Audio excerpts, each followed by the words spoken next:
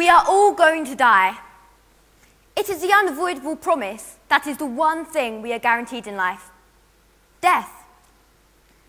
So now we've cleared up the fact that we can't actually escape death, let's get to the real issue at hand: that we can't choose when or how we're going to die. Currently in Britain, we do not have the right to say, "I'll see myself out, thank you very much." Instead, one day, we will all have to watch ourselves wasting away in a hospital bed, counting down the days, hours, minutes, seconds, until our affliction ends.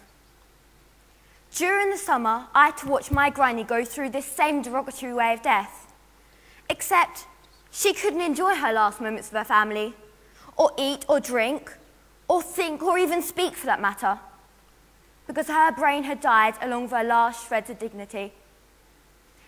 For 8 days, my family and I had to experience her slowly slipping away from us, knowing the pain she was going through, the hunger, the thirst, the confusion, but not being able to do anything but watch as she forgot us all one by one.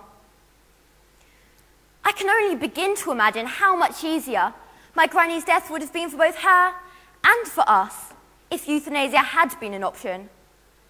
But it wasn't, and that's what I want to change, because I believe that nobody deserves to die how my granny and so many others have and will do. We deserve more than sorrow and strife. We deserve our dignity. We are constantly told that life is about quality, not quantity. But where is the quality in this? Where is the compassion in this? Where is our humanity in this? The daunting truth is, there is none. Every day, thousands of people have to sit by and watch their loved ones be degraded in death, not because they want to, but because they have no choice. A survey in Britain showed that 70% of the population agreed with assisted suicide.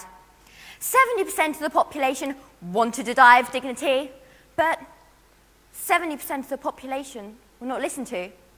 Now, I think it's about time that we were heard. I think it's time to use our voices while we still have them. I think it's about time that we legalise euthanasia in Britain. By doing this, you ensuring that both your family and yourself have the death that you deserve. We are all going to die, so why not make sure that your death is as good as your life?